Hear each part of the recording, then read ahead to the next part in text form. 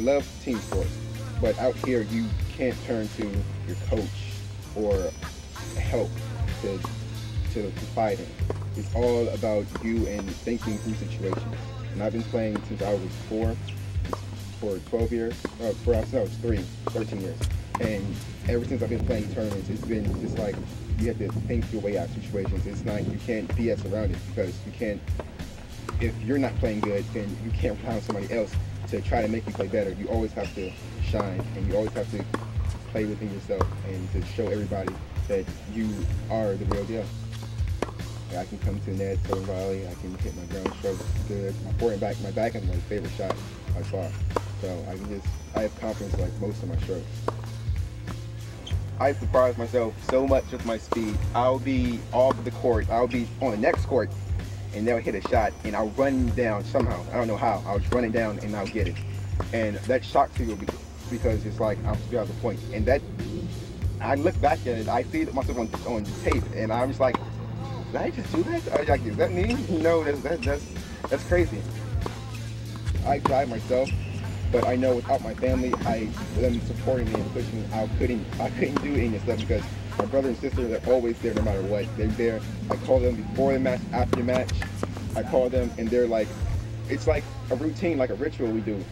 Before my match, before practice, I call them. I said, I'm going to go practice. Before my match, I'm about to play a match. They tell me, all right, just relax, we support you, we love you and everything. You go out there and kick butt. And if I win, they're still supporting me, telling me how good I'm doing and keep it up, and this just really helped me to keep me pushing forward and to keep maintaining the level of play that I've been doing so far.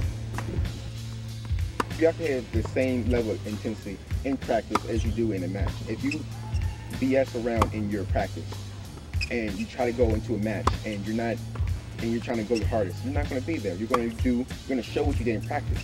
So I believe you have to have the same level. You have to have that high intensity. Like, I always try to have the high intensity, even if I'm hurt. You have to have the high intensity level. It's a loss to loss, and if you lose, you have to go back to the drawing board and keep working hard. If your backhand wasn't working, go hit a basket backhand. Forehand wasn't working, basket forehand. If ever you didn't do good, you need to improve on, and you can learn that from any loss. You can learn from any loss. Even if you lose, it doesn't matter. You can lose the number 1 guy or the number 1,000 guy. You may know that your backhand wasn't going as well, but you're still like thinking that you did good because you won. And if you lost, you want to work harder. You should want to work harder to improve on what you did wrong. But I want to go pro, but I don't want to just go pro and just say I'm out there and be somewhere in the 500s. I want to go pro. I want to play all the Grand Slams. I want to be number 1, and I want to go there and show people that, I can do this. I want to make an name for myself. Yeah, on top of the world.